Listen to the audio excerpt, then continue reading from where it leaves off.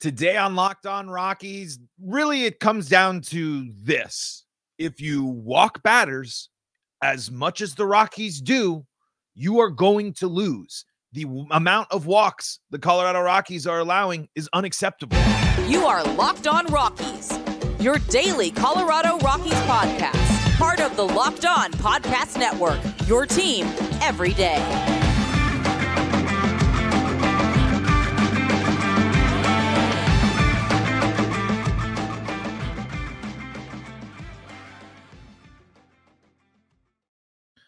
Rock on Rockies fans, welcome into the Locked On Rockies podcast for today, the 11th day of April in the year 2024. I'm your host of the Locked On Rockies podcast, Paul Holden, bringing you your daily Colorado Rockies talk right here on the Locked On Podcast Network, where you can find your team every day.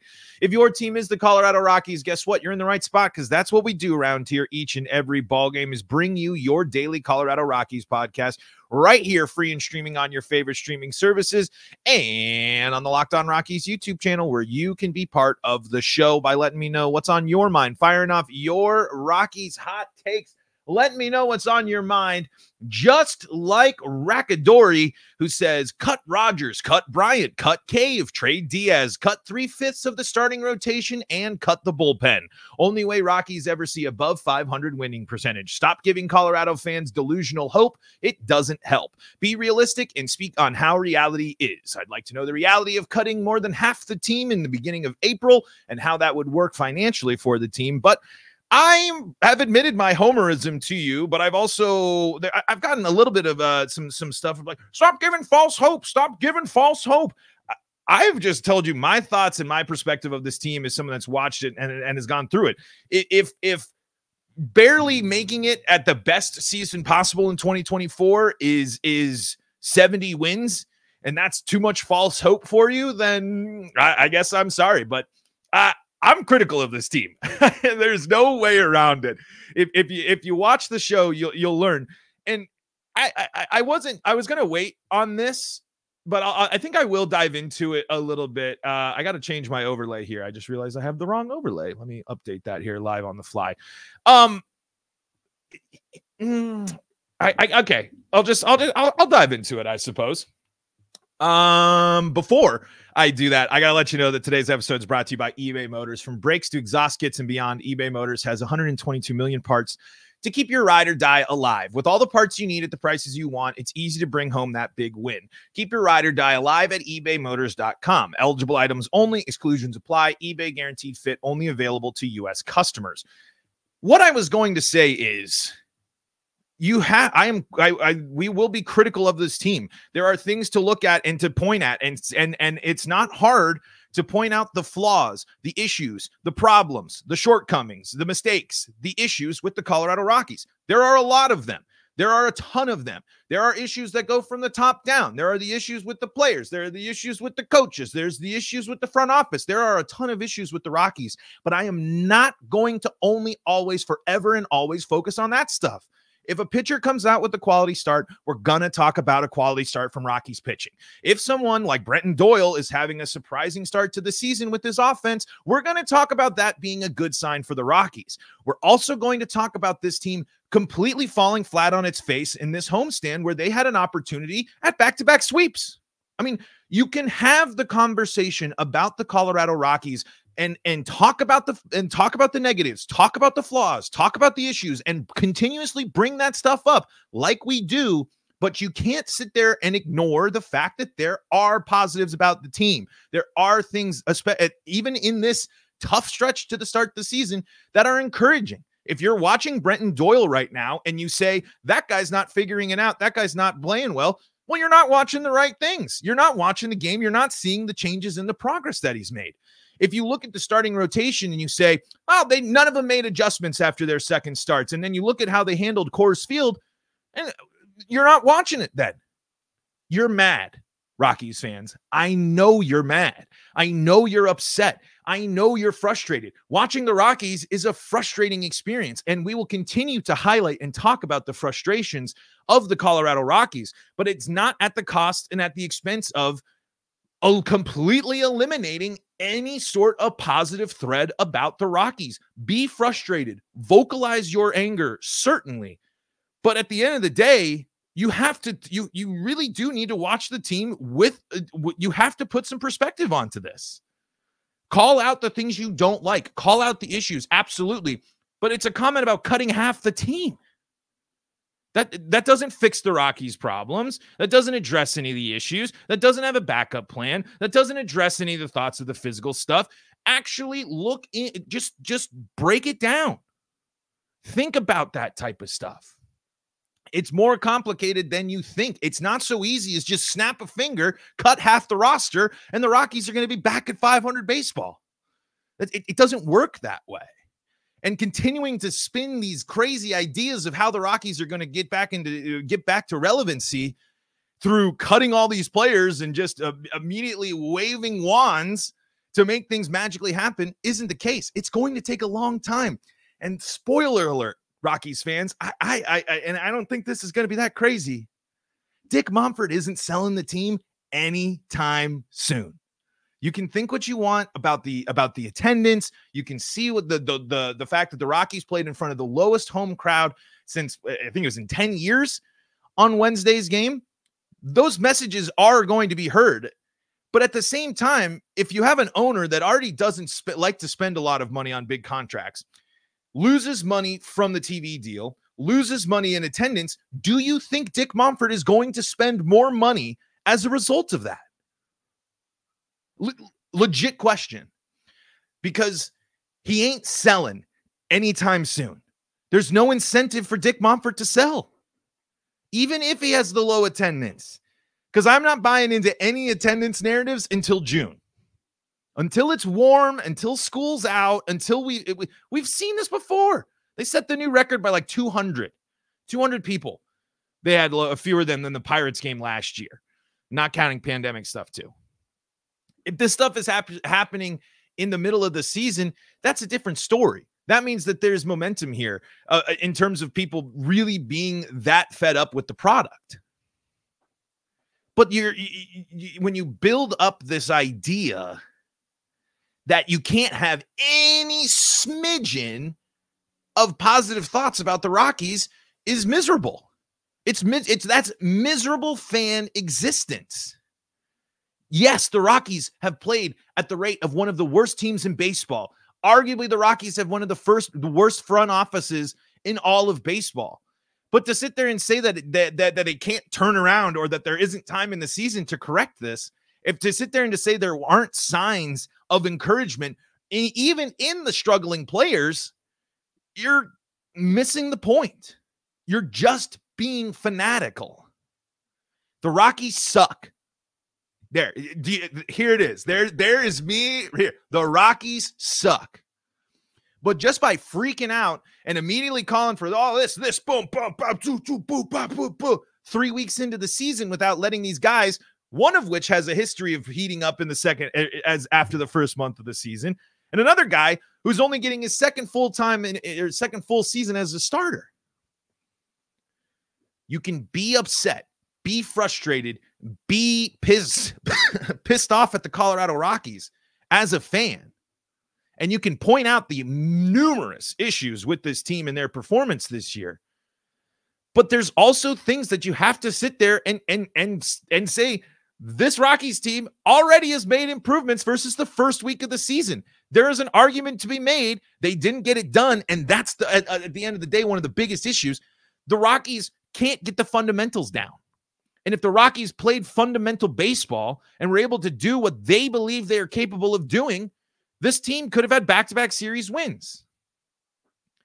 But what I will echo, though, of the frustration of the fans is I can't keep saying if the Rockies do this, then they'll do this. It has to eventually start becoming the Rockies did this and this is the result. The Rockies have to back up the possibilities, the potential that the team shows, and they haven't done that. And and especially key players have not done that so far this season. But you can't deny the fact that it is April 11th. The baseball season, even with the Rockies, goes on until October. There is still time for this team, and there are still things to sit there and be positive about. But realistically, until I got on my tangent there to start this episode, until this team starts doing the little things correctly, they will continue to lose. They will continue to be frustrating. They will continue to be subpar in the eyes of not only the division, but the rest of the MLB. I said the MLB again, my bad. The point is, your frustrations, your anger as Rockies fans is reasonable and grounded in disappointing production. But going totally fanatical and completely burning bridges on every single last thing doesn't give this team any opportunity to show you about changing, about adapting, about getting better, about making adjustments. And baseball is a game of making adjustments. And there is one adjustment that this bullpen has to start making, because it is inexcusable for the Rockies to continue to walk batters at this rate. If you are looking at, I think the biggest issue with the Colorado Rockies in 2024, walking batters. And I'll give you an example of why it's so bad and why it can lead to such bad results when you compare it to the other two teams that are in the Rockies' wheelhouse when it comes to walks and how they've started the season. We'll dive into that coming up in segment number 2. Before we do that, though, we got to talk about our friends at Policygenius. Policygenius helps you navigate the really complicated world of insurance. I know it might be intimidating. I know you might be wondering, how do I get started? Well, Policygenius is the country's leading online insurance marketplace. It saves you time and money so you can provide your family with a financial safety net starting today. With Policygenius, you can find life insurance policies that start at just $292 per year for $1 million of coverage. Some options offer same-day approval and avoid unnecessary medical exams. You can talk to an award-winning team of agents who will help walk you through the process step by step and easily compare quotes from America's top insurers just in a few clicks to help you lower your price. Check life insurance off your to-do list in no time with Policygenius. Head to policygenius.com/lockedonmlb or click the link in the description to get your free life insurance quotes and see how much you could save. That's policygenius.com/lockedonmlb. We're also brought to you by our friends at eBay Motors. Passion, drive, and patience. The formula for winning championships is also what keeps your ride or die alive. eBay Motors has everything you need to maintain your vehicle and level it up to peak performance. Superchargers, roof racks, exhaust kits, LED headlights, and more. Whether you're into speed, power, or style, eBay Motors has you covered. With over 122 million parts for your number one ride or die, you'll always find exactly what you're looking for. And with eBay Guaranteed Fit, your part is guaranteed to fit your ride every time, or your money back. Because with eBay Motors, you're burning rubber, not cash. With all the parts you need at the prices you want, it's easy to make your car the MVP and bring home huge wins. Keep your ride or die alive at ebaymotors.com. Eligible items only. Exclusions apply. eBay Guaranteed Fit only available to U.S. customers. This is the Locked On Rockies podcast, for free and streaming on your favorite streaming services, bringing you your daily Colorado Rockies talk right here on the Locked On Podcast Network, where you can find your team every day. Rockies fans, you can join us on the Locked On Rockies YouTube channel, where you're firing off your Rockies hot takes. That's what we do. You know, that whole first segment, we're talking, getting our fan reactions, we're venting how we're feeling, trying to be positive, but also trying to be realistic about the frustrating issue that this team is easily one of the most frustrating teams out there to root for. And if you want to be part of the conversation, I mean, and it wasn't just Rackadori. We got Colin Callum, we got Cassidy Dean, we got TK, we got Mile High, we got our buddy Mile High. Let's see. It changes the names on me here. Let me get there we go. Let me get these names here. We got Mile High, Mez there. We got Clipper Sim Pilot. We got all sorts of people joining us in the Locked On Rockies YouTube comment section. So talk with your Rockies fans and let me know. I mean, I love hearing from y'all. I really, really do. The number one thing that this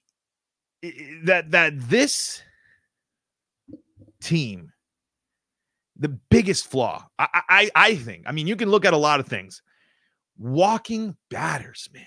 Oh my goodness. Losing that game in the way they did yesterday is incredibly frustrating, but that's what happens. I mean, literally, that is the definition of what happens, especially when you're playing good teams, good playoff teams. And I know the Diamondbacks were on the skid. I know the Diamondbacks haven't beat another team other than the Rockies this year. But good teams take advantage of the opportunities that they're given. And when the Rockies themselves are giving multiple opportunities in the game in free passes, that's a huge problem. It's a massive problem. You can't go into the top of the ninth in a tie ball game. And what do you do? Walk batters, back-to-back batters. I mean, it's inexplicable. Inexplicable. And it wastes another solid start from Rockies starters. Austin Gomber, 6 innings, 2 earned, 6 hits, 4 strikeouts, but he lets up the walks. The Diamondbacks punished the walks throughout the series, and that's why they won. The Diamondbacks overall played crappy baseball in that series. 2 errors in the finale there. And the Rockies still having a chance in that 3-2 loss. But what happens late in the ball game? You can't have walks from your bullpen. You can't have your bullpen responsible for 4 walks in 2 innings. Late innings in a close ball game. Until the Rockies hit their spots, they will lose games. They're going to lose these close games because when you give teams free opportunities like walks, like they were in the first series in Arizona when the defense wasn't that good, they will take advantage of it. The Rockies took advantage of some of the issues that these teams did, but not enough. They were given moments to put the Diamondbacks away, put the Rays away, but they, 1, didn't capitalize on offense, and then 2, they allowed their opponents free passes. Consider the start the Rockies have had. One of the worst starts in all of baseball, right? They have one of the lowest win totals in all of baseball. I believe they are second. Let's see. They are 3rd from the bottom in terms of wins right now. White Sox, Marlins below at 2 wins. Athletics, Twins, Astros above them at 4 wins. And I want to highlight something here. Who are these teams close to in this category? The Marlins lead the league in walks at 71. They've had the worst start to the season, and their worst start to the season, arguably ever. Coming in at number 2, 64 walks. The Colorado Rockies. Number 3 at 64 walks, or at number 3 at 63 walks, the Houston Astros. The top 3 teams in walks this year are playing the worst baseball to start the season. Walks are incredibly costly. They are incredibly costly. And at least the Marlins and the Astros can take solace in the fact that they have doubled or triple digit strikeouts from their pitching staff so far this season. The Rockies have 89. The Rockies have only struck out 15 more batters than they have walked this season. That ratio is flawed. That ratio is a massive problem. The Marlins have 36 more strikeouts than walks. The Astros have 37 more strikeouts than walk. Next up there in terms of most walks, the Padres, let's see here. That is over 60 more strikeouts that they have for that team. It's close to like in between 60 and 70. The Blue Jays, they have 56 more strikeouts than walks. When you look at the best teams, when you look at the great teams, when you look at the elite pitchers, and when you look at the records of these teams to start the year, that is your storyline right there. Mixed in with the fact that this team doesn't strike out a lot of batters, and then it's a huge problem. Huge problem. No other team is that close when it comes to strikeout to walk ratios. Like, literally, not even close. 25, that the ratio, the difference between the Rockies walking and strike total is the lowest in baseball by far. And that is a huge problem. Guess what team also has the highest, guess what team has the highest ERA this year? No, let's see. It doesn't want to tell me. Oh, wait, there it is. It's the Rockies at 6.57. And I know the first game. I am completely aware of how the first game skews things to start the season, but there's your problem, or one of them. You're giving teams ample opportunities to get back in it. You're not putting anybody away. I mean, it's eye-opening to see. The Rockies have the highest ERA by 1.47. They have the highest pitching staff ERA by 1.47. Nearly a 1.5 difference in ERA versus the Rockies. Total number of strikeouts. Let's do total number of strikeouts here. Rockies, they are third from the bottom. They are escaping last place in strikeouts by pitching staff by 3. They have given up the highest opponent batting average of anybody. They have the highest whip out of anybody. 1.78 whip. 1.78. That's unacceptable. It's unsustainable. It's a massive issue for the Colorado Rockies. And you can pinpoint to the fact that in this homestand, it was the bullpen. The bullpen is gasping for air in these big clutch situations here. I want to read a tweet from Drew Kreisman here. And this doesn't include the walks. So there are walk issues for all these pitchers as well. But just something to remind yourself from this homestand, that what the starters did here and how the Rockies finished that homestand in terms of wins and losses. Austin Gomber, 4 innings pitched, 2 earned, 7 strikeouts in that first start that he had. Feltner, 6 innings pitched, 1 earned, 10 strikeouts. Hudson, 6 innings pitched, 3 earned, 4 strikeouts. Freeland, 5 innings pitched, 2 earned, 2 strikeouts. Quantrill, 6 innings pitched, 3 earned runs, 6 strikeouts. And then Austin Gomber on his second there, 6 innings pitched, 2 earned runs, 4 strikeouts. I know it doesn't factor in the walks there. All of those pitchers in that sense, and I think actually only one of them was the one that gets away without walking. Cal Quantrill doesn't walk any Diamondbacks, and I don't did Austin Gomber had 2 there as well. So it goes to show you that the starters put this team in a position to win the entire homestand. There was no massive big Kyle Freeland blow up. There really was nothing more than late in the ball game, Rockies pitching can't hit their spots.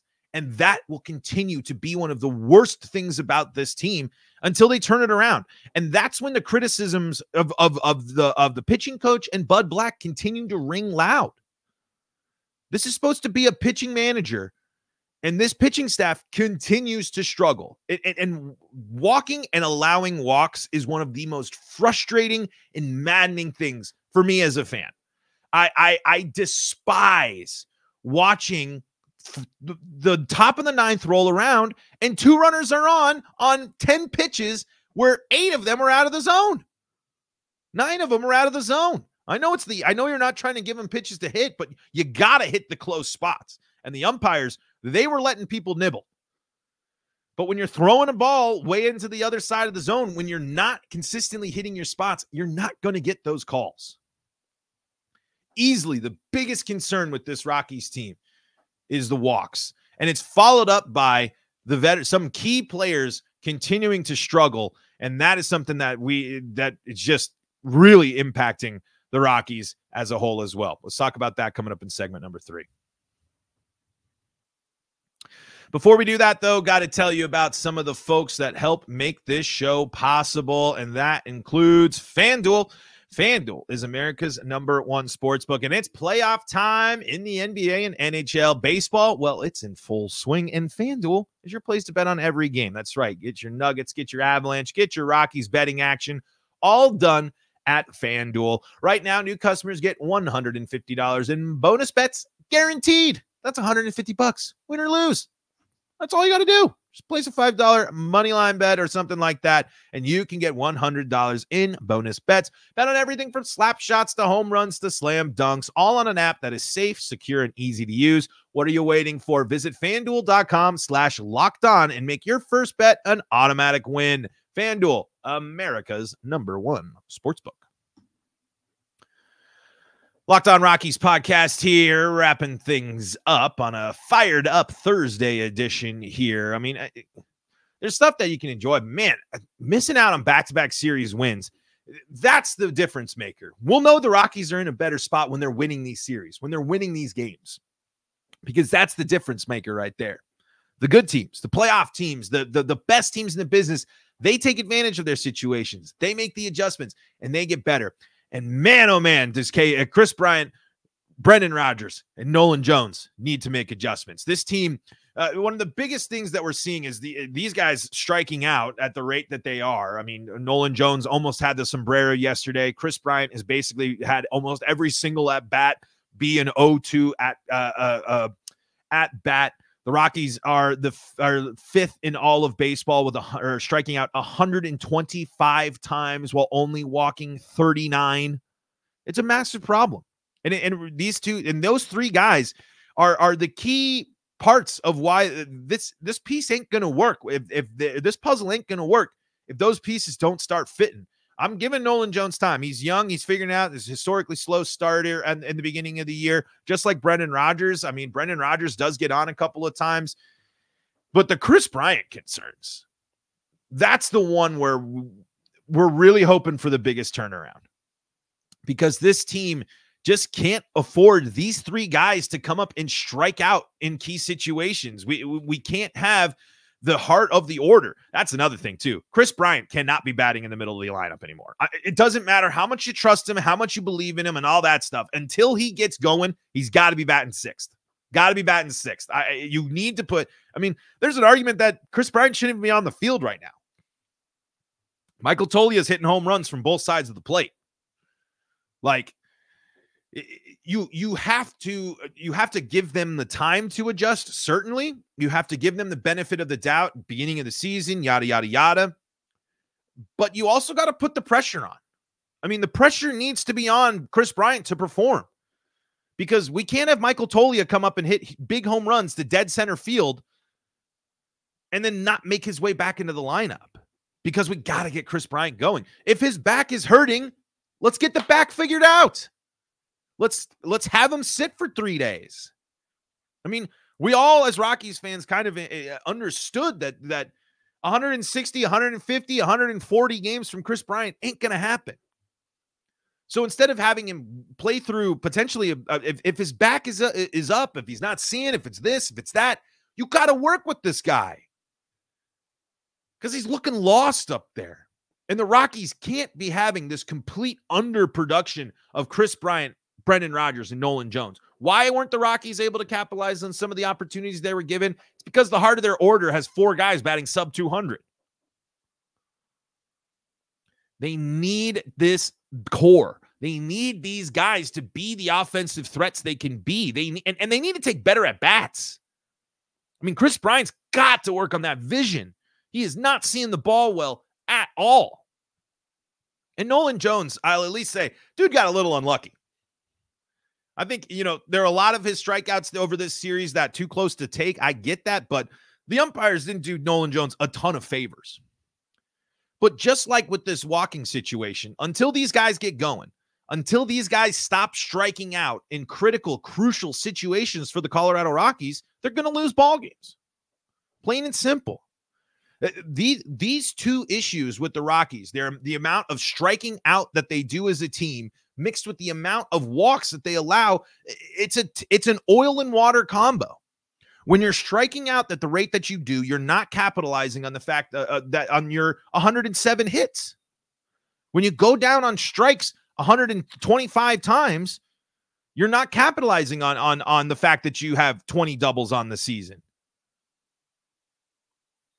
There are multiple instances, especially in that series against Arizona, where they had errors. You got Merrill Kelly to walk.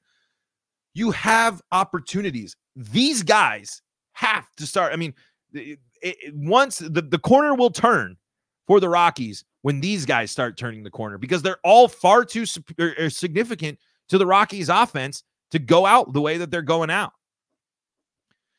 And my concern level for Chris Bryant is only going to grow as the games go on until the streak is snapped.